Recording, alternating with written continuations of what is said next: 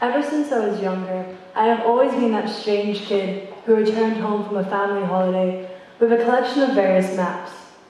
Some from places I visited, and some that I picked up in the reception of my hotel. I would rummage through my suitcases and bags, looking for all the maps I had collected, carefully placing them one by one in a box. I've been hoarding maps in my bedroom for 17 years. The concept of maps always fascinated me from a young age.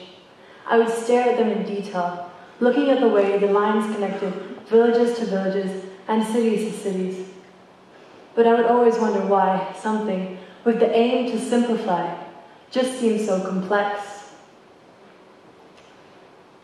With every produced world map, the elements become more and more intricate, allowing us to build a greater understanding of the world we live in. Modern maps are far more precise than maps were before. Anaximander, a Greek cartographer, developed the first known map in the 6th century BC. He, believing that the world was cylindrical, constructed a map with the outline of all discovered land in 3 main continents: Europe, Libya, and Asia. We now know that Europe is not the shape of a semicircle, and that the Earth is not cylindrical. But we did not know that before. On a positive note, at least Italy looks absolutely perfect. Most of us, like me, have maps of major cities like New York and London ingrained into our brains. With one quick Google, we can find a map of the floating chunk of ice which makes up Antarctica, and the changes in its shelf from 1994 to 2012. We have new orbital maps which show the positions of each one of Saturn's 62 moons. We even have new maps which can locate massive galaxies and distant black holes 27,000 light years away. But we didn't have them before. Scientists are currently embarking on a journey to accurately map this, but how many of us can identify what it is? That's right, the human brain, made up of 4 main lobes of neuron connections running from every single edge. Neurons are the basic work units of the brain, yet mapping their connections is a task beyond known limits of complexity. The thing is, we know so little about the human brain. And when I say so little, I mean so little. I would make up a figure right here on the spot and say we know less than 1% of all available knowledge, but we don't even know how much there is out there to begin with. I mean, how can we say we know 1% if we have no idea what 100% looks like?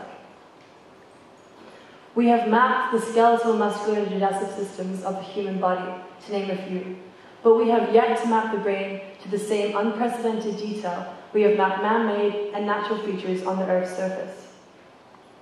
Arguably the most important organ in the body, the reason we think, breathe, move, and love, we know relatively nothing about our brain and how it works.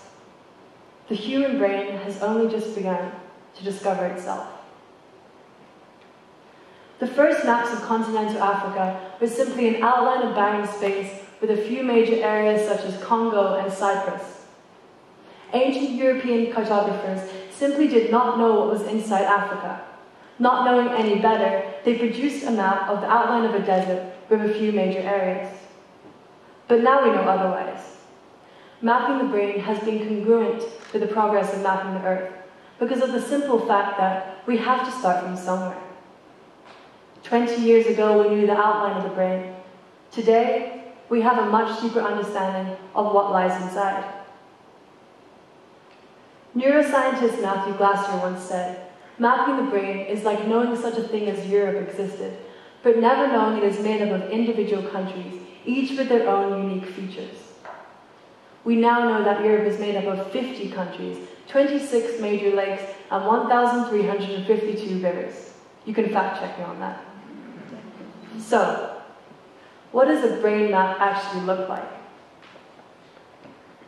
This is a human connectome. A connectome is a comprehensive map of all neuron connections in the human brain. That is a map of 100 billion individual neurons. The role these neurons play in our brain is to transfer messages from one end to the other and all around the body. But only 8 years ago, the Human Connectome Project started in the United States, with the aim to accurately map the brain to the same unprecedented detail we have mapped features on the Earth's surface. Today, this is what we have to look at. Beautiful, right? The connections between neurons allow us to think, breathe, move, and react. Basically, they allow us to be who we are. So, if neurons are so important, how come the journey to map them only began less than a decade ago? Because the difference between mapping the brain and mapping the Earth is the idea of permanence, or talking about the human brain, the lack of permanence.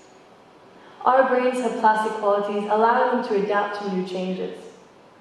Not only this, but every fraction of a millisecond that passes, a message is sent between a pair of neurons. And every fraction of a millisecond later, a different message is sent between the same two neurons.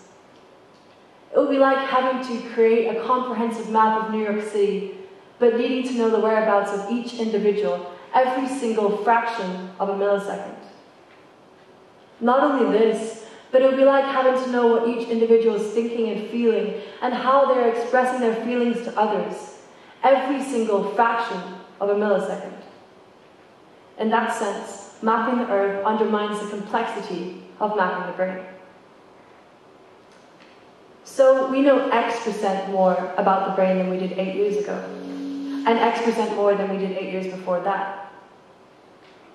Because our brains, mapping our brains is like having the world's largest bundle of wires and only just managing to untie them.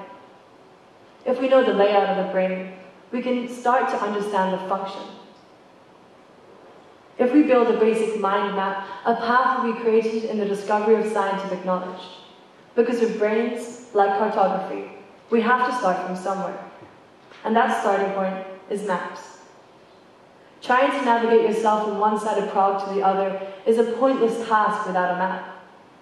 Trying to identify the individual components of the brain which make us who we are is a pointless task without a map. Because maps make life so simple. Not only can we see nature in science, we can also see science in nature.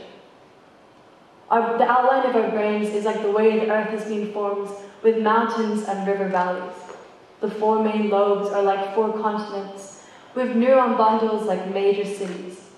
But the connections between the neurons are like buses carrying passengers down a highway.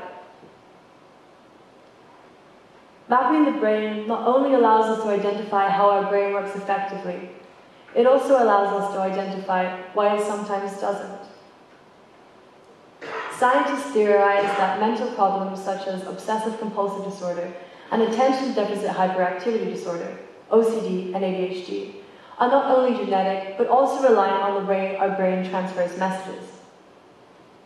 If we precisely identify the functions of the brain, we can identify where they go wrong, and hopefully we can prevent them from doing so.